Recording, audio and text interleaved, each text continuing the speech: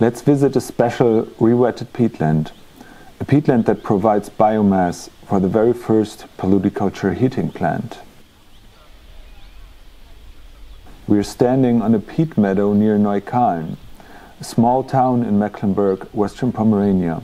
The biomass produced here is burned in a heating plant to produce local heat for the town of Malchin. The meadow I want to show you today is called the Seewiese and is close to the Kummerer Lake. It is part of the nature conservation area Neuköllner Moorwiesen. The water level on this site is regulated by the Peene River. It is a free water regime with fluctuating water levels over the year, being high in winter and low in summer. The peat body is partly degraded in the uppermost layer, being more conserved the deeper you go. Let's have a look. You can see a darker, more degraded part close to the surface. The texture is rather dry and crumbly. But if you go deeper, it's becoming more intact. You can still see whole pieces of rhizomes. And if you squeeze, stored water is coming out.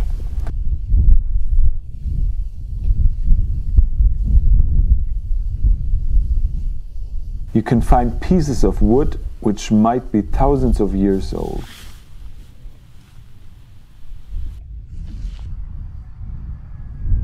Vorne an den Zähnen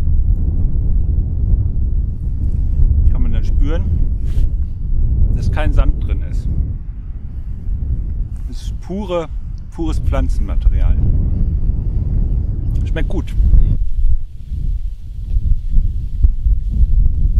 On the site you can see natural flora and fauna, in this case dominated by sedges.